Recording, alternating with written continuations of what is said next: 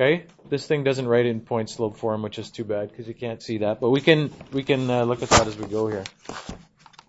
The tangent to y equals x squared at this point is that.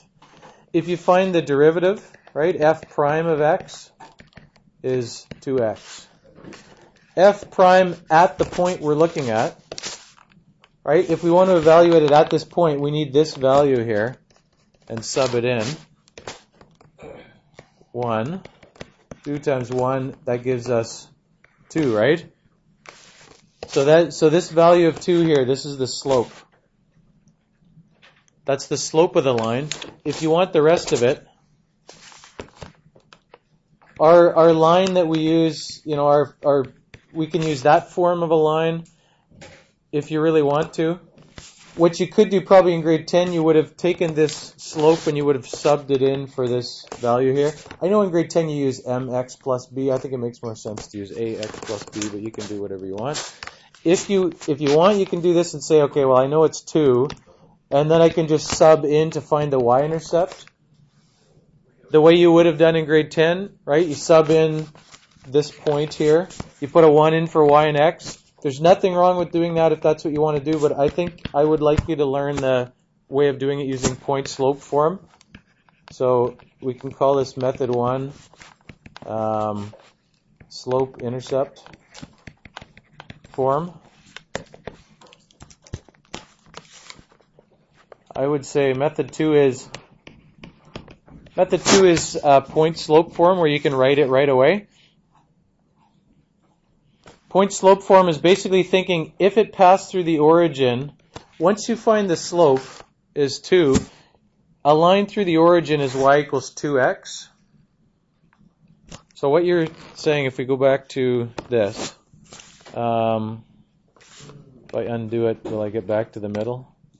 How much did I move it around? And the point we were, what were we doing? 1, 1, did I say? What's wrong with my parabola here? Oh, because I know that is 1 and 1. Getting confused here. It's okay? So if we... let's see if we can do this here. We can put it just a point in a random place here, and we want a line... Do you think I could put a line with a fixed slope through here? Probably not, eh? Let's pause.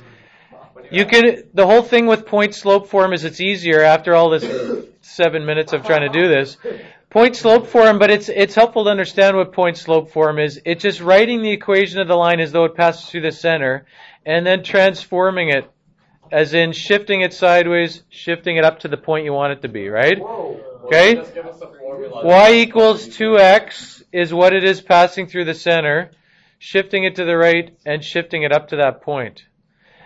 People get kind of confused with the formula, or with the concept here. If it passed through the center, the origin, that's what it would be. If we know it passes through, we want it to pass through that point, we can do y minus 1 equals 2, x minus 1. That's what it is. And if you, I think that's easier than doing this. This is some people's tendency because that's what you learned in grade 10, and what you learned first is sometimes what you always resort back to. This you theoretically learned in grade 10, but it just, I don't know, I think grade 10s identify more or relate more to being able to do this because that's the form of the line that you use all the time. This is going to give you the exact same thing if you go through and find it here. You can get y equals 2x minus 1 this way, or you can get y equals minus 2x minus 1 this way. This leads you to this. This helps you see where this is coming from. I think if you look at this, you're related to this. If we change this thing around here, this point slope form, if you take this and move it to the other side, I am going to have y equals 2x minus 1 plus 1. Think about what each of those numbers represents. This is our linear approximation here. They use L of x for that, linear approximation. L of x is the linear approximation of that function at x equals a. Okay? L of x is the linear approximation. So let's label this here. This is linear approximation of f at x equals a. Okay? Where did we get these numbers? What was this 2? Nobody knows. I'm about to tell you. Where did that come from? That is the derivative, but at a certain value, right? That is f of a, right?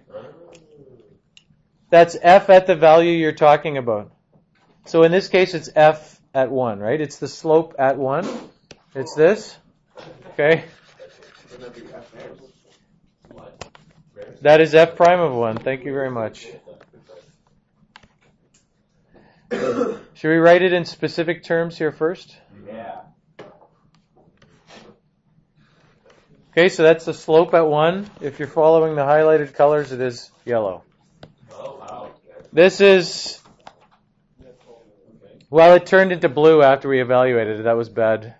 Yeah, you're 2 minutes off the video. I realize that. It's too late now. Split it later. Split it later, even though it's a big pain. Why is it a pain? Well, it's just one more step. Can we go through it? What? Can we watch this on YouTube? I don't know. It didn't make sense. I'm sorry. Never mind. What? Can you go stop the video? I don't know.